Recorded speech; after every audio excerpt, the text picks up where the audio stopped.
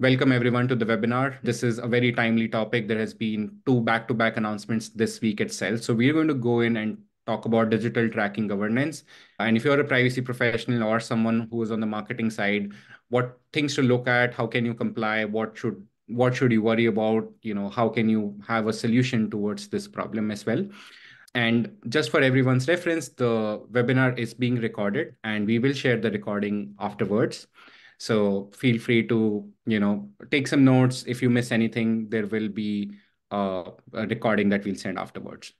There's also a Q&A button right at the bottom you should see on Zoom. So if you have any questions at any point of time, feel free to just put them in the Q&A. We will either pick them then and answer if it's relevant. If it's something that needs to wait for a couple of slides, I will take that up with Daniel as well. And we'll also have some time left towards the end for Q&A. So feel free to put things in Q&A, feel free to use the chat button, and we'll get started now. So just to begin with, hi everyone, I'm Vaibhav. I'm the founder and CEO of Privado.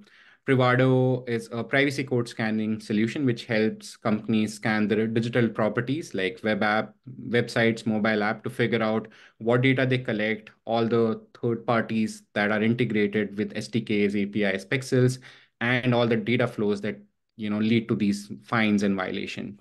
We integrate deeply into the software development lifecycle to help you find, fix, and prevent any accidental data sharing to advertisers. And yeah, this topic is kind of super related to what we do, so we're going to jump into that pretty soon. Thanks, Daniel, for joining in. Would love your introduction as well. Yeah, and again, thank you for having me. So I'm Daniel, chair of the Privacy and Data Security Group at Frankfurt, Kern& Klein and Sells. Our firm is about 100 lawyers based out of New York and Los Angeles. And everything I deal with is data. SDKs has become a really big issue, as well as pixels and cookies, which most people are familiar with here. But a lot of what we've seen recently is regulation in the app environment. And so, I'm a big advocate of having some type of a technical solution to be able to understand your data flows, which is one reason I'm here because, I've seen your platform and I'm very interested in it and learning more. And so I'm excited also to be here and really see I believe there's going to be a portion where you're going to guide us through it. That's really helpful for me too. So I'll be talking today about what is the legal landscape, what are the laws, what aren't the laws, what are we seeing, what's the trends. It's just a really hot area, and especially if you're a company in a regulated space, so health, children, financial, or with sensitive data sets, this is a particularly relevant webinar because there's so many takeaways to be thinking about right now. It's the space is moving so quickly. So again, thank you for having me. Awesome. Thanks, Daniel. And just to kind of pick on where you left, yeah, we're going to first start with what really is digital tracking and what is governance looking like when you use tracking or marketing, which I'm assuming like if you are a company, of course, like one of the main goal is to make money and, marketing is something that your company would be doing. So pretty much everyone does some level of marketing or advertising. So as privacy professionals, how can you ensure you can have the marketing without the privacy risk? So that's kind of what the topic we're going to talk today. And Daniel will, of course, touch upon the regulatory and enforcement landscape, how it looks in the US, as he was talking about, how things are changing. It's very fast moving. We'll also look at some recent examples and again, focus more on the learnings rather than a particular example. And then, yeah, we'll end with some resources for all of you and also a demonstration of how Privado can actually help you achieve that. Perfect. So I know today's topic is digital tracking governance. I've heard like various, terminologies around it as, people have been speaking about that, like marketing governance or ad tracking governance or, digital tracking governance being one of them as well. I, wanted to start with from a simple context of just breaking it down itself into what does tracking mean, as a company, when you're looking at as a privacy professional, what are you dealing with? And then jump into the governance aspect, right? So yeah, I mean, like from a tracking perspective, it's simply, as I said, if you are a company, your goal is even you are a B2B or a B2C company is to get more money. And one of the ways to do that is to actually market or target your users that are visiting your websites or your mobile app. And that happens through a lot of technologies. I think on the marketing side, the technology stack has become really sophisticated over time. SDKs, APIs, pixels, cookies. Yeah. So we were talking about the digital tracking part, which is the marketing stack has become super sophisticated, and there are these, and the reasons are different, right? To retarget users, target similar users, measure campaigns. So the first question I had for you, Daniel, was in terms of when we're looking at tracking or marketing initiatives, what are the ones that as privacy professionals we need to care about more? Are there specific marketing activities to look forward to? So let's kind of start with a primer here by what we even mean by tracking or the technologies that we're looking at. And as you mentioned, you have here in the bottom left of the slide, SDKs, APIs, cookies, pixels, the technologies through which data is collected. But we're really talking about that when somebody visits a website, the brand or whoever's managing that site wants to know something about the user, right? Or maybe not even about the user themselves, but about the device. And it's not just for marketing. Marketing is the thing that most of us are, because there's a lot of focus on that from regulatory enforcement. Marketing is what most people are focused on, but there's so many other ancillary technologies and basis for this. So it might be for purposes of analytics. It might be for purposes of fraud prevention or detection. So generally what happens is a company uses these third-party technologies. And the reason you use these other technologies is it's really no different than think about like if you're building a product in the back end, you don't want to have to build every single component. So you're going to use different pieces of different technologies. You're going to use open source. You're going to license the technologies. This really is not that different. You're basically licensing a technology, putting it onto your web environment or in your app environment to allow facilitation of these elements, as I mentioned, fraud prevention, analytics. And then, of course, there's a bunch of stuff that comes with advertising that is not just the display of the ad itself, but is around like measurements, conversion tracking, making sure that there's not fraud or bots with respect to, you want to make sure everything is correct, that you're getting paid correctly. So the point is that it's a very sophisticated ecosystem. And I stress that this is different than, and we can talk about this in a bit, like the do not sell and other obligations for opt-outs, generally targeted advertising, because those apply not just to this type of technology, the trackers, that's everything. That's data that's also in your CRM, email addresses, phone numbers. Most of the stuff we're not talking about. This is what we're talking about. A lot of times you hear business saying, this data is anonymous, can't identify anybody, right? And we know from regulators that is just not an accurate perspective now of what the law is saying, that the expectation that this law is considered personal, that this data is considered personal. And so when we're thinking about it as part of a holistic analysis, and this goes to your governance question, a company really needs to understand everything it's doing from its collection through these types of trackers on its website. And so what that requires is really full understanding of data flows and building out a robust program. I really do think this, like that you need to have a whole system in place to be evaluating this. And historically, there really hasn't been anything like this. It's always kind of been piecemeal, where you have one person who's responsible for embedding this technology for marketing. You have one person who's responsible for embedding this technology for analytics. You have a different person who's responsible for privacy. You have a different person who's responsible for security. And the idea about governance, to me, is that it's bringing everything together under one structure to understand or governance, to really be able to understand what the obligations are, what the company is doing, and how to holistically come up with a perspective for moving forward. Yeah, awesome. And that's great point, right? I mean, if you have your digital properties, your apps and websites, there'll be different teams owning different outcomes. Some, like your product team, is concerned about analytics. Of course, your marketing team is looking at advertising. And then there's someone in the fraud prevention team who's using like some technology for fingerprinting to prevent fraud.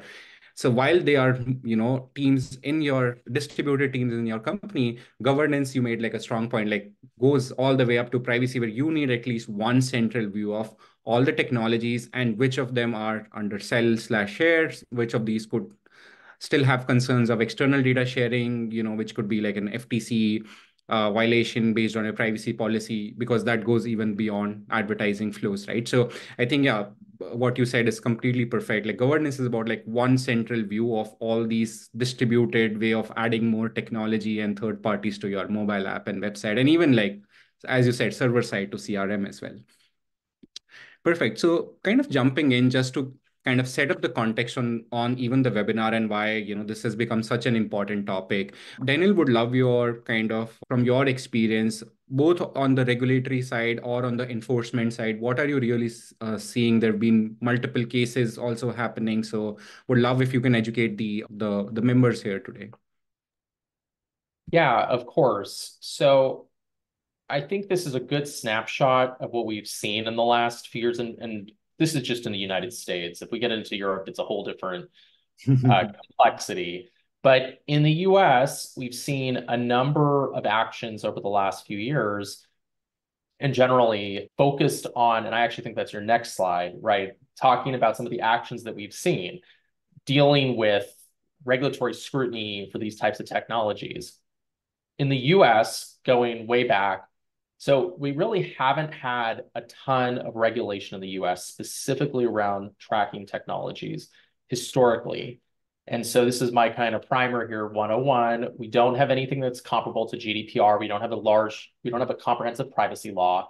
So for the most part, regulation has been either on the state level or has been at the sectoral level for certain types of sensitive data sets, referencing like health, children's data. And so even going before this, 2020 is when we had got the CCPA, which was the first comprehensive state law. But before that, we had a few state laws that dabbled in this, I would say. So California had a state law, which many people may be familiar here, that require disclosures around do not track or DNT, but it didn't actually say you had to do anything. It just said you have to disclose what you're doing with respect to do not track signals. And there was CalOPA. And so again, that's going back a long time.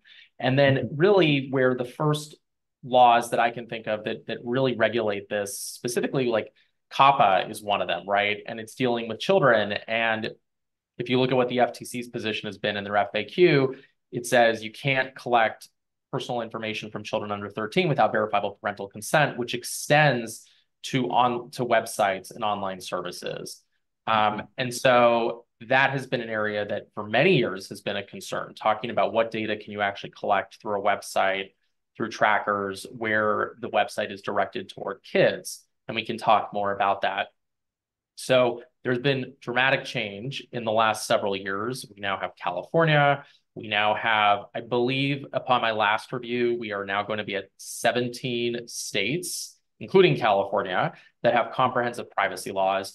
Most of those states have obligations around opting out of targeted advertising, processing of personal data for targeted advertising, which the types of processing that we're talking about here would likely fall underneath that. For purposes of California, they have these definitions of opting out of sales or shares, which have been interpreted to essentially be targeted advertising, disclosing data through trackers to third parties. And that's very important to note because what I think is one of the big takeaways that we've seen is that it doesn't necessarily need to be targeted advertising.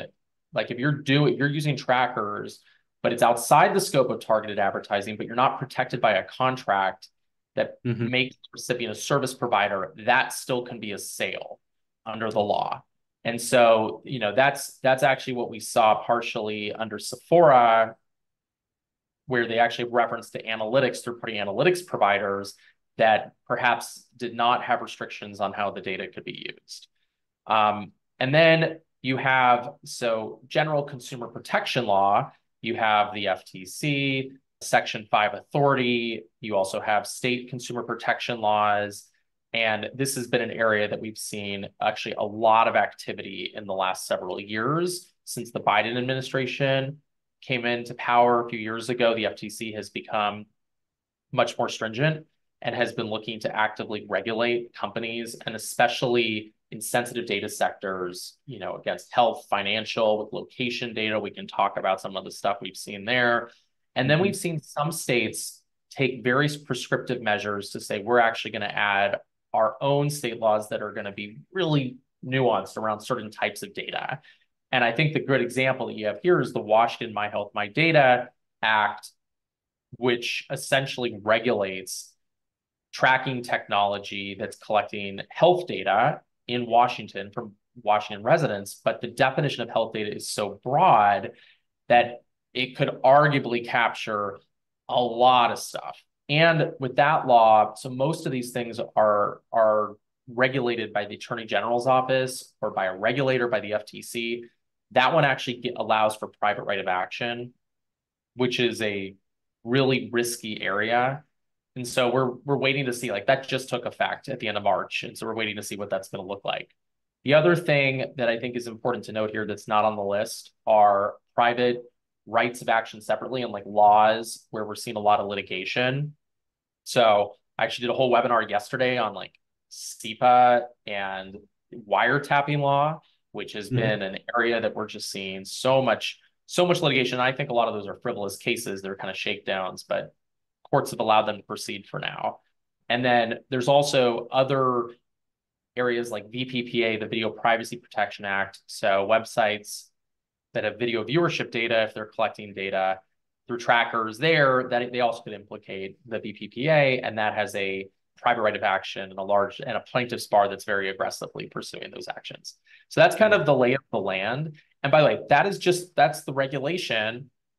Outside of regulation, there's self-regulation. And self-regulation has been efforts by industry to try to address some of these issues. And so IEB has really been on the forefront of this over the last few years. You also have NAI, you have DAA that have been really pushing. Those are part of the advertising ecosystem.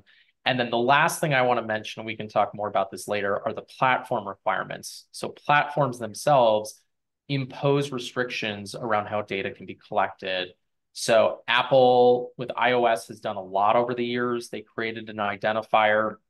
Basically, if you go back to the early 2010s, companies used to be able to get a lot of data from the device. And so then Apple, in a way to restrict that, said, well, you're only allowed to collect something called an ad ID.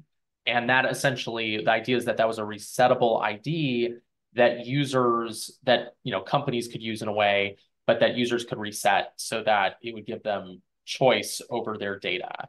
A few years ago, we then saw Apple come up with a new regime, an updated version, I believe is in iOS 14, which basically requires opt-in consent if you're going to get one of those ad IDs for purposes of targeted targeting. And Apple has its own definition of what targeting is, which is very robust. And again, there's a lot of questions and ambiguity around that too. So, and then of course, the last thing I'll mention is that there's been this discussion about Google over the last several years and Chrome and the deprecation of the third-party cookie and what's that going to look like? Like, are we not going to have cookies anymore? Cookies are a different technology. And maybe you can talk about some of the differences in the technologies later. But they keep saying that they are going to, by default, not allow Chrome to process these third-party cookies, allow them to be dropped. But they keep pushing the deadline back, and they have some solutions, but there's questions about antitrust with their solutions as opposed to these third-party cookies. And so we're still waiting. And I think the time frame for that is somewhere at the end. The proposed time frame is potentially at the end of 2024. So with all that stuff, that's the lay of the land. There's a lot of complexity, as you can see.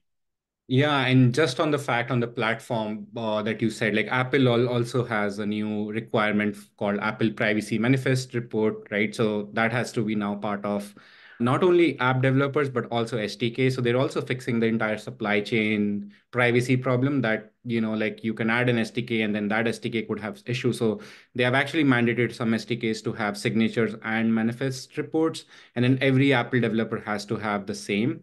And then they actually extended just to add to your point on device data being collected, there are some not restricted, but there are some Apple APIs that if you're collecting some level of data like file stamp, user default, you have to actually as a Apple developer declare the purpose. And if you don't, then actually your app gets rejected. So we've been seeing with our customers as we speak, they're getting these app, rejection mails, and they're actually able to use the Privado for that as well. So we'll probably touch on that. Yeah, moving on again, like I think recently, at least over the last this week itself, there have been more enforcements or actions by the FTC. I think my broader question to you, like Daniel, is like, what are the learnings like for a privacy professional just to who's trying to say, okay, we are going to do marketing. What should we do? What would you suggest are the learnings for them? So when we look at all these cases, well, first off, all the FTC cases you've put in have one thing in common, and that's they all relate to health data or data and broadly defined health data, right? Anything that that potentially could identify the past, present, or future health condition of an individual. And in GoodRx, BetterHelp, Easy Healthcare, or Premom, and then these other two that just came out, I actually just looked at them before this. All of these are very similar fact patterns where they say a company was offering something that was a health service, but that was not regulated technically by HIPAA. And HIPAA is the health law that most of us think of, oh, yeah, of course, HIPAA protects our data, but really it only protects data, patient data, where the entity is a covered entity, right? And that's usually like a hospital or something in that realm, like insurance. But for all these apps that consumers are using, where they may be providing data that could be considered health data or data that's inferences around health data, that data is not protected by HIPAA. And so in the scope of, since Dobbs and post Roe v. Wade, there's been a huge concern that health data is no longer protected, that individuals don't have as many rights around their health data. So that's why we're seeing this. This is not a coincidence that all this started right in February 2023, or these actions became public then last year. And I've been following this very closely. I think the takeaway on all of these cases is that if you are a company that is dealing with any type of health data, so like, you could be a gym app, for example, and like weights and all these different things that are working out, you need to be really careful about what technology you're embedding within your app environment, because all of these alleged that these companies had technology in their app environment, some of which were SDKs, some of which were pixels. And again, we can talk about the difference between some of these technologies. And then we're sharing this data with third parties, sometimes ad networks, or some of the large platforms like Facebook or Snap or TikTok. And we're then serving ads to people based on the data that was being collected that was sensitive to them. And the FTC has said this is an unfair and deceptive practice. It's unfair because users would not expect this, and it's deceptive because they made statements in their privacy policies that we will never share your health data with anyone, but here they are sharing their health data. So it's just, this to me, and by the way, this aligns with the privacy laws that we've seen that say, if you're going to share sensitive data, you need opt-in consent.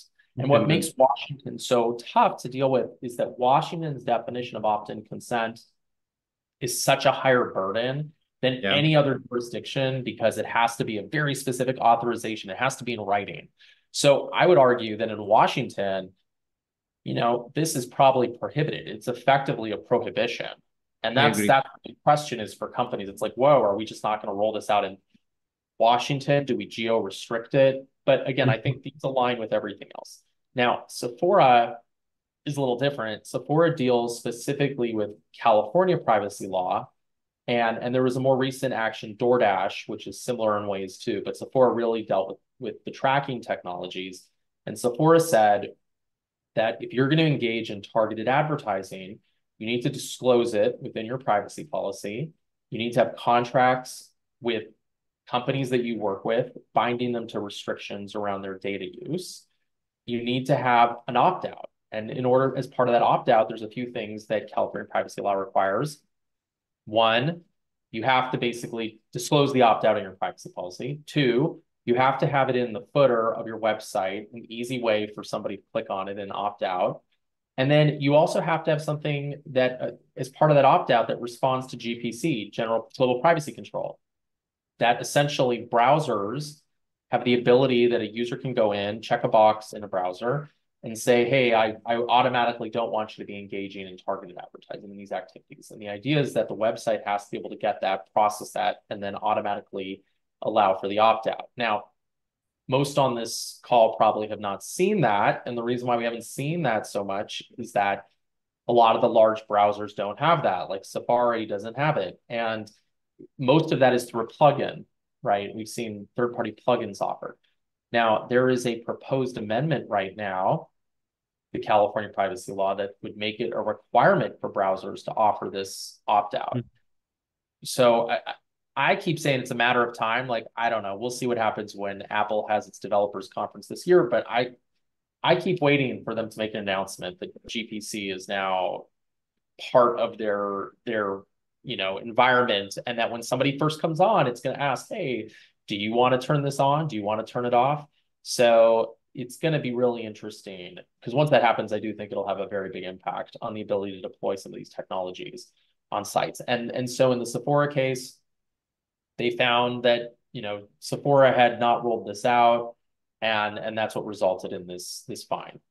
Yeah, and I think from a one interesting thing or pattern I could see across all these actions, again, not picking on any specific thing, but like a general trend is essentially, I mean, the regulator is especially like gotten sophisticated enough that they in their articles are talking about pixels, API events, conversion API, SDKs, event name, list names, right? So, I mean, they are almost at the same parallel of the sophistication of your marketing stack. So it's basically becomes really important for the privacy teams to have this, for that governance to have the same visibility into the marketing tech stack, which can affect these privacy cases, right? So I think that's such a surprising thing as well, that if you actually read the FTC post, they actually are going into detail about, hey, here was the name of the event which actually revealed health data, or there was a Facebook API, conversion API, which was integrated. And they also talk about hashed emails being shared. And, hashing is not a technology which can, kind of prevent data sharing, because the hashing technology is the platform. So they can easily identify, right? So on the regulator side, they have that sophistication of looking at pixels, APIs, SDKs. And that brings me to the next slide, is kind of what are the key challenges, now going from, we've kind of understood what we're talking about and what the lay of the land is. But when it comes to actually like getting into that governance, getting that complete 360-degree picture, here are the three things, or here are the three big challenges that we see. The first thing, as Daniel, you were mentioning, is about, hey, you first need to figure out that on your properties, and we're right now just talking about mobile app and website. If you look at server side, that's another big, big thing that we can discuss. But just on those two sides, your apps and websites, the the way or multiple teams would end up integrating these technologies, as we said, marketing, product, maybe fraud prevention, and it happens via different technologies. So SDKs, APIs, Pixel. There are, beacons. You could have cookies in there, which is probably like everyone would be aware of. And I think the least talked about generally is SDK. So, and I know, Daniel, you did like a big post around SDK especially. So I just wanted to get your sense on working with companies. What are the challenges you have faced when trying to get like an SDK inventory or SDK data flow inventory in general? Yeah, no, that's great. And so SDKs, let's talk about it for 1 second, like what an SDK is, right? SDK is a software development kit, and it is essentially a form of technology that is made available by another company. So let's just give an example. Meta has its SDK, and you want to get a certain functionality. And as I said, you don't want to build it yourself because it's too expensive to build it yourself, and this other company can provide a better functionality. And so you go on and you're able to license that SDK from them. And usually the way that happens is it's usually a pretty simple process. You don't even realize what you're agreeing to. This is what happens is, you log into a platform. It says, okay, download our SDK. You agree to our terms of service. Sure, we agree to the terms of service. And now you have access to this. It's in code. You put the code into your environment. And Vibe, you probably know so much more than I do about the technical implementation of that, but it gets embedded within your environment. And now that it's in your environment, it lives there, and you're able to use functionality that third party provides within your environment. So a great example would be, again, you want to have Meta in there because you want to use Meta login. You might activate this SDK so that it allows you to have this login functionality. Now, what we found, we've done a lot of research and diligence in this over the last few years, just because we've been dealing with regulatory enforcement in this space. This is definitely an area, as you mentioned, that regulators are focused on and are getting very sophisticated and have their own vendors that are looking at.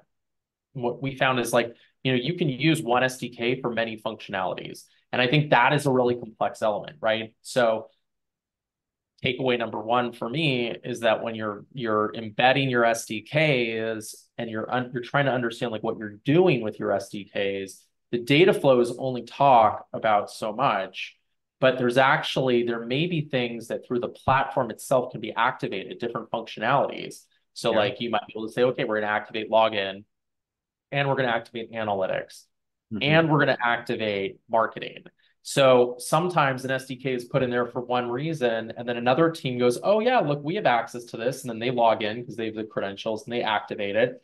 And then you don't even realize that it's been activated, right? And then I've seen that before where you believe, oh yeah, we know all the purposes for which it's being used, but you really don't know all the purposes. Adding on to that for 1 second, within these environments, so an SDK can be a hub so that another third party can actually be looped in through that SDK. And I know I'm not using all the proper, legal or technical jargon here, but you can do an activation sometimes through a platform where you log in and you go, okay, again, just an example. I'm using, the Meta login functionality, but I want to go and I want to connect a third-party ad network to it. And some of these will allow you to activate a third-party ad network where you can click a button and now that's embedded. So you actually have multiple parties that are getting data through this SDK environment that you didn't even realize was happening. So again, this gets very tricky very quickly, which is why I think there's so much confusion. And the big thing that we found that was a problem around it is that it is not transparent. It is really, really tough to understand what is happening. And cookies are much easier to understand because cookies are these kind of archaic technologies that have been around forever on the internet, that when they're dropped, they drop on the browser, they live on the browser, you can see what's being collected from them. For the most part, they interact with a pixel and they send data back to the pixel. But there's a lot of vendor solutions out there that allow for that. And one reason, Vibe, I like talking to you about this is that Privado has one of the only solutions that I've seen that seems to me that it can get a good feeling for what's going on in the SDK environment. So that's where we have really been, over the last few years, really an increased focus in the last year around it. And I fully anticipate we're going to see a lot more scrutiny around SDKs in the coming years. Awesome. No, thanks for that. And you were actually pretty spot on. These activations can lead to multiple layered SDKs, and SDK adding another SDK, adding another SDK. So that's pretty normal again, as I said, the marketing stack, or because that has increased a lot. The spends are a lot there. So a lot of technology investment has happened by third-party companies to build these sophisticated technologies, SDKs for marketing. And they do offer, put our SDK and we'll handle the 20 SDKs on our own, right? So that happens a lot. On the website, the best example of that is tag managers, Google Tag Managers, Telium, where you will add just tag manager and someone can just go in and switch on another tag from there. And there's no code change needed and there's no governance there. So that's pretty spot on. So yeah, so the first big challenge is this inventory. The main thing here is it's not just possible to scan your website outside in and get this, because there's the website and there's the app. And then all of them use these multiple technologies so just to get to a place where you have the inventory of what is my list of third party integrated into these assets, digital assets like website and app, is a big challenge. The second biggest data flow, and this is something which I've seen multiple times referred in FTC, like this thing called event names. An analytic event was sent to someone. Now, again, in my previous avatar, I was actually working in product. A very normal thing for a product manager or someone working in product is to measure the new feature they released. Did it work or not? What's the adoption of that feature?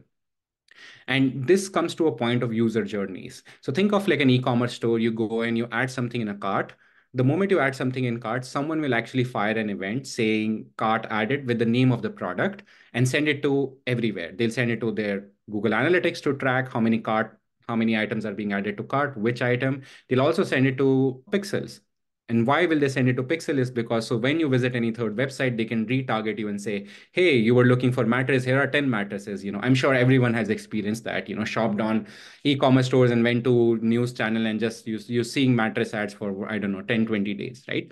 So that entire concept of mimicking users journey and sending events to analytics platform advertising platforms happens a lot, and because this is super complex in the sense that it's happening in the code decision made by someone on the product and engineering side, that visibility becomes really difficult to get. And out of, let's say, 100 such user journeys, maybe 5 of them can reveal health data, and that leads to a breach, and that leads to being added into the FTC's enforcement as well.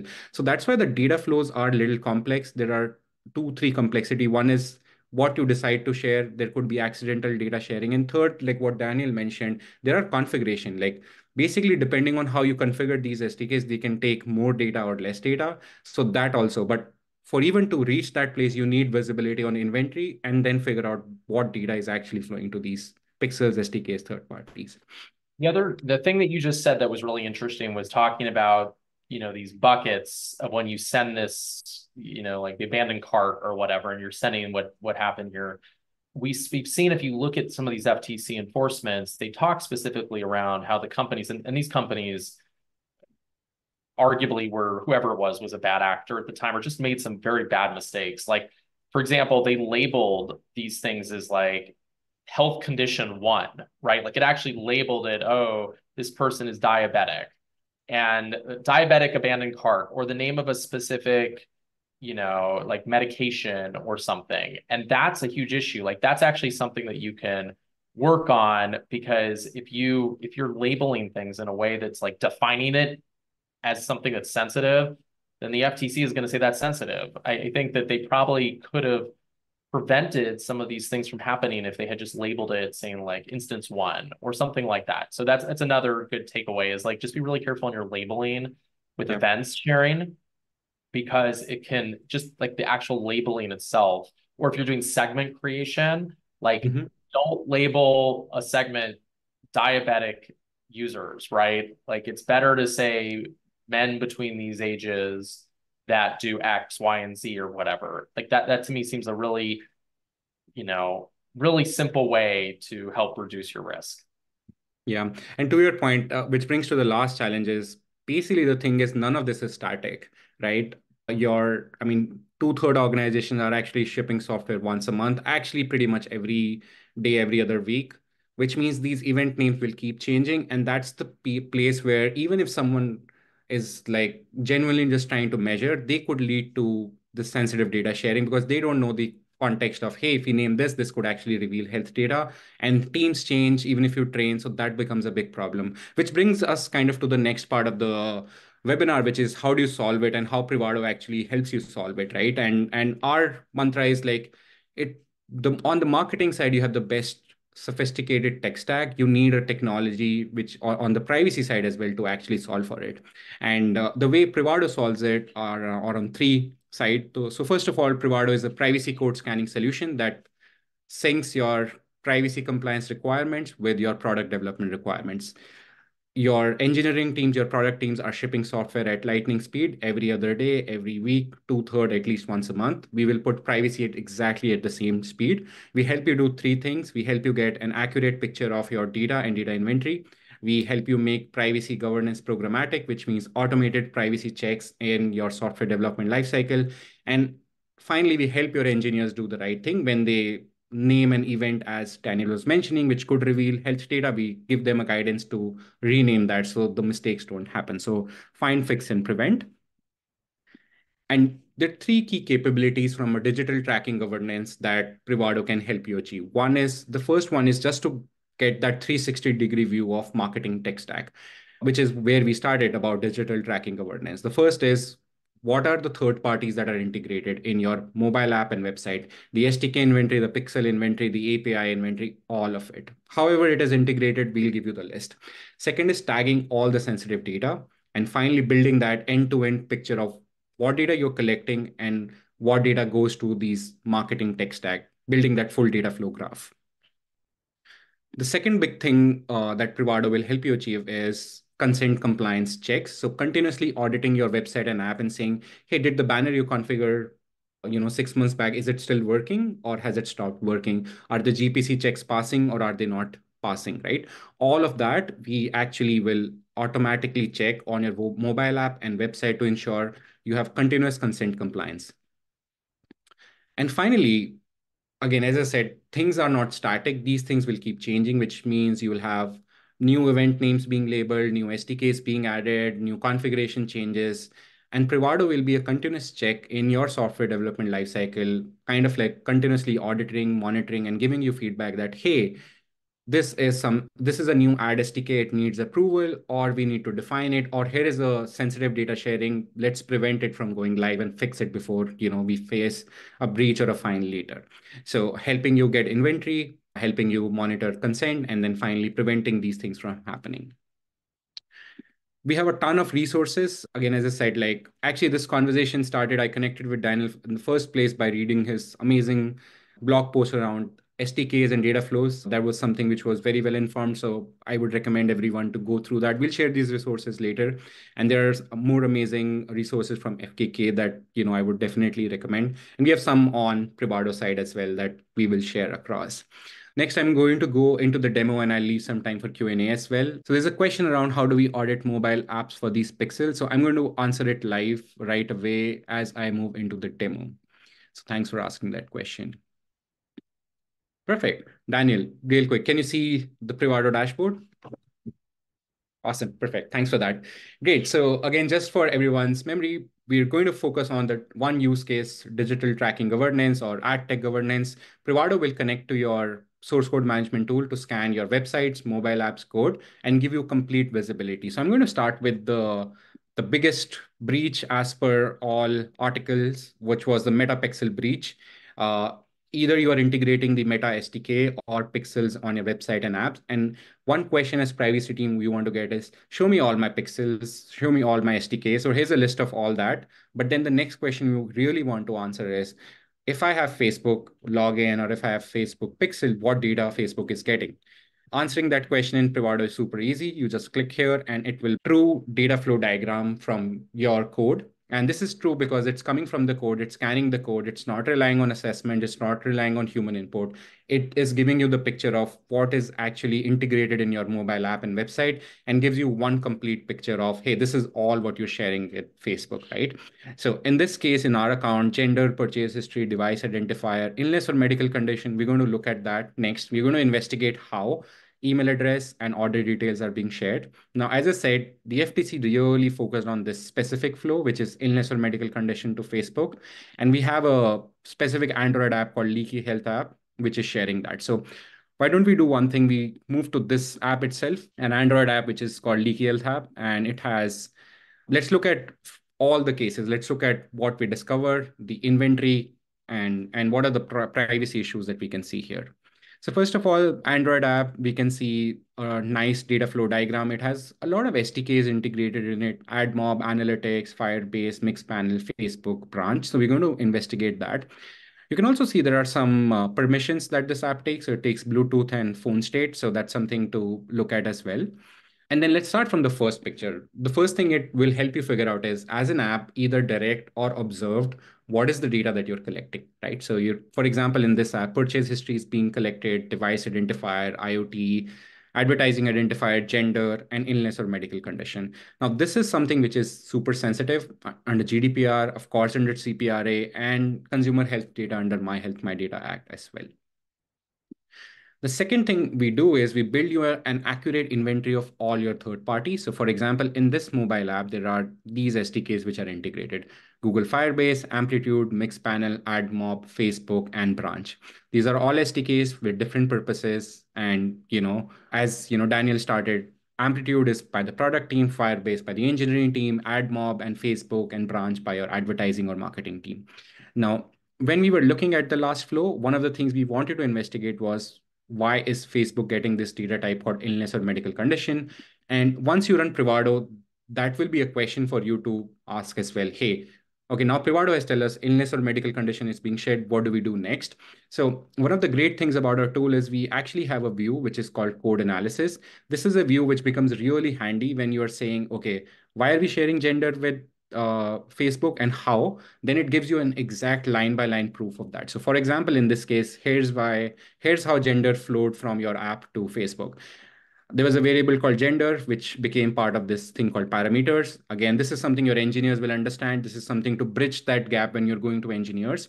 It went all the way here to this line called logger.log event. And if you just read this comment, which we added on top of it is com.facebook.app event logger, which is Facebook SDK, which is Facebook getting data of gender. The same thing is illness or medical condition, where it started with a variable called therapy taken. Again, therapy taken, this is a health app, being collected, but during the event journey, this health therapy taken variable got transformed, and all the way down, it again became part of this SDK called Facebook. So here is a line by line proof of what you do when you find these issues. You can actually send it to your engineers to fix it so you don't have these issues in production, right? So that's how the data flow engine of Privado works. We will scan your mobile app and website to build the data element inventory, build the third party inventory, and then give you the data flows, especially the problematic one as well. Secondly, a big portion of Privado is to operationalize your policies. So I'm going to take an example of CPRA, do not sell or share disclosure as an example.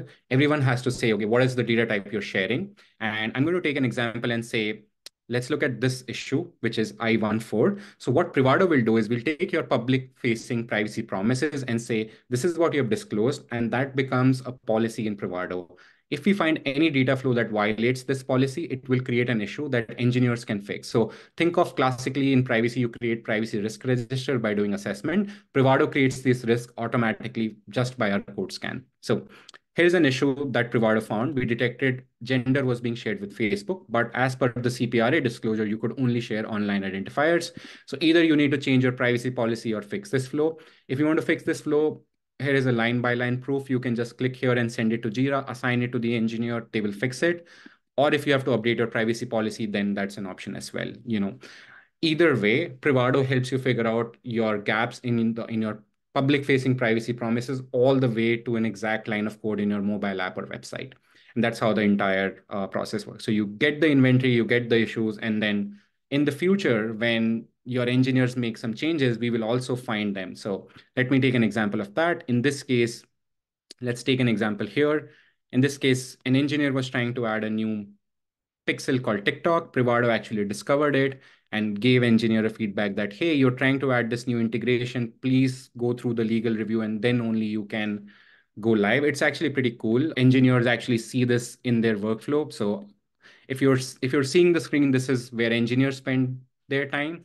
And the cool thing is Privado on privacy's behalf will give them a feedback there saying, hey, we found that you're trying to add this new third party called TikTok. You can do that, but all you need to do is go on this link and fill this privacy review. And once we have approved it, then only you can actually go live. So basically, it makes privacy super accessible and part of your software development lifecycle. So here was an example of a third party. You can make sure all the agreements are signed, it's approved, and then only this can go live. So that's the prevention part of Privado. So again, just to take a step back, Privado will help you find, fix, and prevent any accidental data sharing to advertisers and help you operationalize digital tracking governance. With that, I think there are a bunch of questions in the Q&A, so I'm going to stop sharing and then start picking those up. So yeah, there is a question around how is Privado different from website scanning. So I'm going to pick that up. So yeah, again, we can answer it in two ways. One is like website scanning has been there since, I don't know, at least 2016 when, or even before that, when GDPR came, everybody wanted a cookie banner. So I think everyone at least is scanning their website for cookies. But the thing, one big gap, which Daniel pointed rightly, was SDKs, which sits in mobile apps. So that's one big kind of gap in the privacy program or your governance program for trackers. The second big problem we see even in websites, as I was talking about that journey of someone adds a item on the cart and then that reveals health data that cannot be scanned from a website, because outside in you cannot replicate how a user is going to perform and what data is going to go. That business logic is in your code, so you need to scan the code for that. So that's why you need to scan your code, and website scanning is not enough. That's why we are continuously seeing these breaches and fines. There are actually two more questions. One is around would Privado work on source code in SAP, which is closed, or front-end code based on it? Yeah, Vishal, pretty much anything which is checked, we can scan. We've scanned these kind of code, especially the HTML one. That's pretty straightforward. We can scan those and give you an pixel inventory as well. And which line of defense would this fall into? Is it risk management or so? Yeah, Daniel, actually, that's a great question for you as well. I mean, how do companies, when they're trying to mature, and I've been getting these questions a lot on, hey, our priorities is to solve for this collision between privacy and advertising. How should companies think in terms of where should they put them under risk, privacy? What's your opinion or what's your Yeah. experience been? Yeah. So first off, I thank you for that demonstration. I always love seeing it. I think it's really helpful. And as just I think important for the audience to know, like Privado is an amazing technical solution. The way that I look at it is as part of your risk analysis, right? Is you're using that as a technical solution. You also have to work with your lawyers to look at the legal risk itself and then take those two things together. So, one thing we've had an issue with over the years is it's like, okay, lawyers, help us interpret what our obligations are. I can tell you what your obligations are. It's really hard for me to operationalize that. And so that's what this tool does. This tool helps us see it. So for example, I think it's a great idea to run a scan here, get it, and then go, hey, we're going to give this to our lawyers to see what this means, what may be the impact of it. Because even though the product is identified and say, yeah, we think this is likely a CPRA violation, you really have to speak with legal about that. So that's why we work very closely together. And I think that it's a really, really terrific resource. With respect to risk management, all of this goes together for risk management, right? Everything that we're talking about is about the risk management. And so we're seeing a lot of laws now that have come into effect and expectations around conducting due diligence, understanding what is in your ecosystem, understanding about your vendors. We're going to see a lot more of this in the next few years. I expect this will be one of the large areas that regulators are focused on. And honestly, this has been an issue that I've had, is that dealing with regulator inquiries, what we've seen has been regulators coming to us, to a client saying, hey, or to a company saying, hey, like, we want to understand what your data flows are. Tell us, what are you doing? We want to see your contracts and all of this. And like, you're kind of stuck in the place where you go, oh, we don't even know, we have to assemble everything. And what we've seen historically is, and there's a lot of reasons for that, right? Because governance, this whole concept about governance from the top down, for most companies has not been built into the ecosystem. And this is one issue that I've seen is that I have is IT, right? Security is something that's considered like a pillar of the organization, but we don't have a pillar of the organization for privacy. We don't have a pillar of an organization around these trackers. AI is another one that's upcoming right now. Like, we don't have a pillar around AI. And so everything is reactionary. It goes, okay, we're going to react as this happens. And so all of this goes into your risk profile. If you build these systems, if you have active scans, and then you take this scan, then you run an impact assessment on it to say, okay, let's take a look at it. Then this goes into the impact assessment. What's the processing operation? What are the data flows? How is this being used? And what measures are we taking? And then based on those measures, do we feel comfortable proceeding? And I think, like, without having a scan like this or understanding what's happening, you really can't accurately address those issues because you're guessing. And if you take just a snapshot in time, we all know things change from a day-to-day basis. It moves so quickly, like that doesn't stay accurate very long. And then just one other thing is about the contracts. Super important to be looking over your contracts, because the contracts themselves with these providers, with these companies, depending on how they're framed, could make it that you may not have sufficient protections in there. If there's sensitive data, let's say around kids or something, but they say, oh, we don't consider COPPA your provider, but that your app is a kids app, that's going to be a major issue, and it could implicate other elements outside of this. So anyway, there's a lot going on there, but the point is all of this goes into your risk management, all this goes into your data governance structure. It's so important to build this out so that you're prepared that if you get an inquiry or if there's an action against you, et cetera, this will help you with your defense. Awesome. And Daniel, just on this point, actually, there's a larger question in the Q&A. It's kind of what you pointed out. If I just kind of rephrase the question, it's about, do you also find a lot of organizations don't have DPAs or these, maybe in US service provider agreements with larger platforms, and their experience has been that people just signed up, ages ago, created an account and started ads. What's your experience been? And if you can also answer, like, what can companies do now? Once they're on the Privado scan, they get they identify everything, then what should be the step?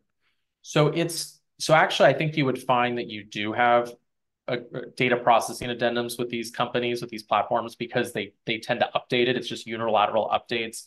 And one of the concerns, so getting into the technical elements of it, is how have they defined themselves? Are they a processor? Are they a controller? Can they use the data for their own purposes?